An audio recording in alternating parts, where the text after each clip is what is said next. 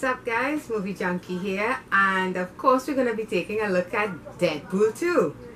This one is directed by David Leitch, same guy behind Atomic Blonde and John Wick, and of course it's written by Rhett Reese, Paul Winwick, Ryan Reynolds, basically the team for Deadpool Part 1.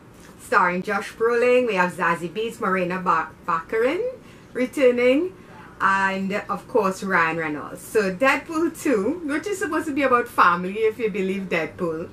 Deadpool has to bring together a team of mutants, forming his own team to protect this boy who has supernatural abilities from a time-traveling badass named Cable. And let me apologize in advance if you're hearing talking in the background. I have some freaking loud ass neighbors who don't seem to want to shut up right now. So Deadpool 2. I have to say I loved it, straight up. Listen, I went in when it started. I don't know how many people have seen it yet, but from the first act I was very worried. Let me start by saying that I cannot believe what I just saw. And then the opening credits come in. Of course we get our James Bond like credits featuring Deadpool, and you have to read the credits and see, basically he's reading your mind at that point in time.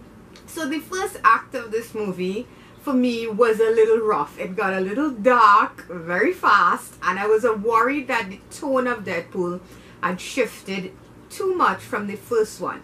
Visually speaking, this movie still is a lot like like part 1, which is a good thing, because one of the things I like about this movie is how non-polished it looks, you know, for want of a better term. You can see that this is a labor of love, and granted the first one made a shit ton of money. This one I was worried that they would polish it up so much and make it very much of course not an Infinity War level visuals, but I was worried that it would get a little too fancy for what it is, because this is Deadpool. This needs to be gritty and dirty and messy in all the best ways. So the visuals, I'm proud to say, is very much like the first one with a little more money behind it. Acting wise, what is it to say? I'm not even gonna touch Ryan Reynolds. As far as I'm concerned, Deadpool is Ryan Reynolds' spirit animal. Like, he does not need to act, he's just being himself, and it works 100%. I'm a huge fan of Morena Baccarin. I loved her since Firefly. I think she's a perfect foil for him here, and I was glad to see their love story continue, so to speak. The newcomers, Josh Brolin. I mean, is there anything this man can't do? Seriously, he's definitely Cable. If you read the comics, you know Cable. I think he fit the role of the straight man really well. I loved him here. I honestly forgot for a minute that he was Thanos, and I think that is the biggest compliment I could pay him. He plays these two characters very differently in my opinion, so I'm happy about that. And then of course we got Zazie Beetz, I hope I'm pronouncing that correctly, as Domino, and she was a winner for me.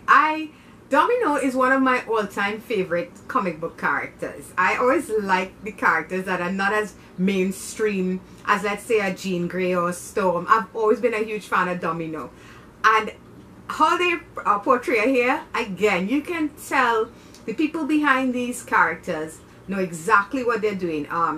Creator of Deadpool, I think Rob Liefeld, he is part of the team, and you could tell the input is there. These characters seem like they come alive off the page and on the screen.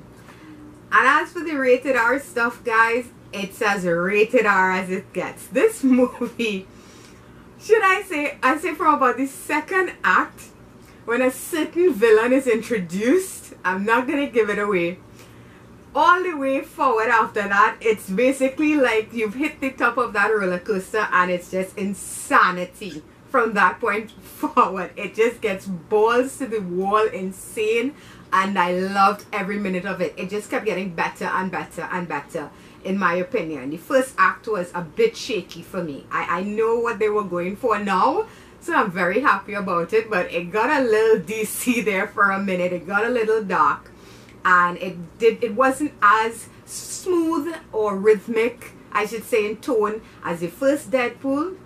But overall, this movie, they nailed it. I don't think any fans of Deadpool are gonna be truly disappointed by this movie. And of course, you have the post-credit scenes that everybody's talking about. I'm so glad I did not get it spoiled.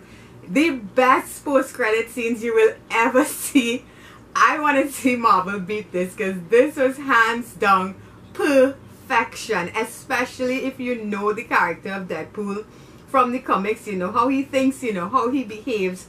It fit perfectly, and it's the reason this movie gets the score it does from me. This movie, for me, it's honestly, straight up, I think it's a 9 out of 10. I enjoyed the hell out of this movie. I started at a 7 when the movie started. I reached an 8 by the middle act. And then as this movie continued, 8.5 to 9 out of 10. That's how I feel about Deadpool 2. The villain in this is a weak spot for me. I get what they were going for, but I don't know if it's the actor who wasn't really appealing to me so much. It just, something about him didn't work well for me as villains go. I get it, I do, but it just not quite there. But everything else works for me, and I enjoyed this movie. I'm definitely gonna go see this again, and I think I'm gonna laugh just as loud. And that's going to be it for me, guys. So if you like this video, please feel free to hit the like button below. It's much appreciated. If you want to subscribe to my channel, you can click on my face over there and hit the bell at the bottom so you get notifications of when I release new videos. I also do short reviews on Screen Rant at Movie Junkie, capital M, capital J. And that's it, guys. So until next time, I'm just kidding. I'm just kidding. I'm sorry. Bye-bye. Couldn't resist.